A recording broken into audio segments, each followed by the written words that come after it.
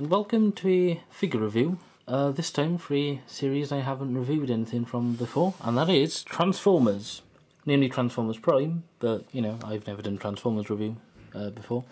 Specifically, this is a Vehicon, from the Transformers Prime cartoon, I believe. As you can see, there's a DVD included. That's the Vehicon there, which we shall take a look at in a second. There it's stats, if you want to pause to look. And it's a deluxe class, as you can see there.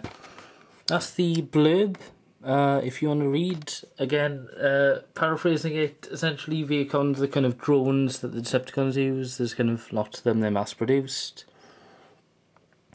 And that's, you know, an image of Transformers Prime. So, without further ado, let's get to opening this.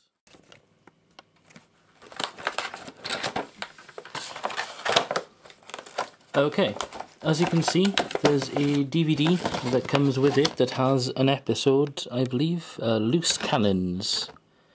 Full episode DVD. I'm obviously not going to take that out right now because, well, I'm obviously not going to show you the DVD, so, but yeah, that's pretty cool. It's nice to have something that kind of explains who the character is. I'm aware that some series have a comic that comes with the Transformer.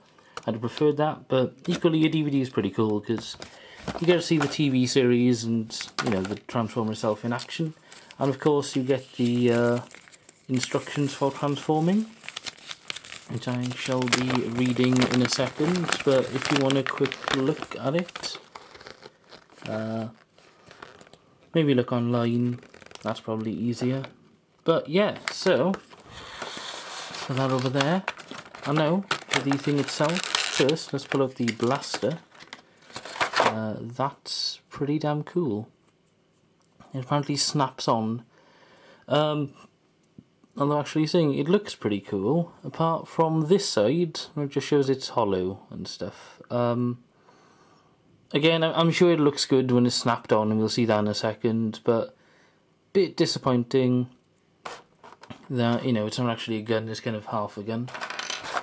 Right, and to get the Vehicon out,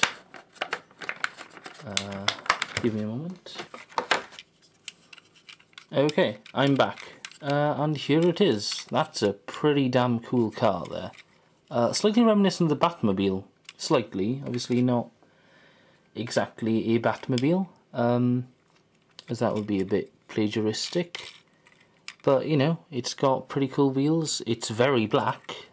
Headlights are, to me they look slightly purpley, but on camera they're just coming out as white. And the spoiler is incredible. That's a very nice vehicle mode there. Part of the reason I bought this, and part of the reason is because I really like the robot mode as well. So, without further ado, let's get to transforming it. Okay, I'm back. I transformed that off camera because obviously I'd never transformed it before, so I thought I'd try and follow the instructions as best I could. And here he is. Here is the Vehicon with his gun in hand.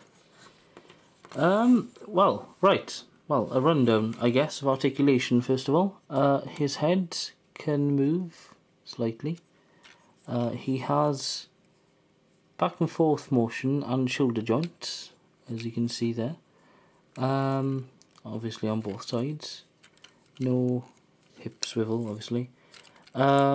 He has knee joints, as you can see here, and hip joints. And his feet are sort of, well, they go up and down, but there's not much motion there. But overall, he's a pretty damn cool looking robot, to be honest. I am slightly disappointed with the weird arms because they kind of look really thin and stuff, and from different sides they kind of just look like panelling, which it is really.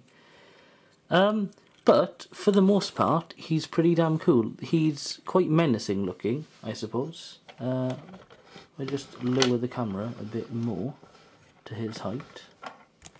You get a better look at him. He's certainly quite a he's quite a cool looking Transformer, and I shall try and transform him back into the car in a second. so you'll see it in reverse in a way. But yeah, he's pretty cool. He's not massively built, but he's not ultra lanky either, so that's pretty cool. His feet are pretty sturdy, obviously, although you can't pull too many poses with this guy. So, you know, as just a display piece or whatever, he's pretty damn cool. And the gun kind of makes it look pretty cool as well. So, I would say, in conclusion, that I would give this Transformer an 8 out of 10. I'd say he's pretty cool. And obviously, well, if you sort of want to recreate stuff, scenes from the show, I guess you'd end up buying lots of these, as they're kind of the bad guy army, as it were. But yeah, so thank you very much for watching. I may be doing some more Transformers reviews at some point in the future. And maybe subscribe if you haven't already, because that would be cool and stuff. And until next time, goodbye.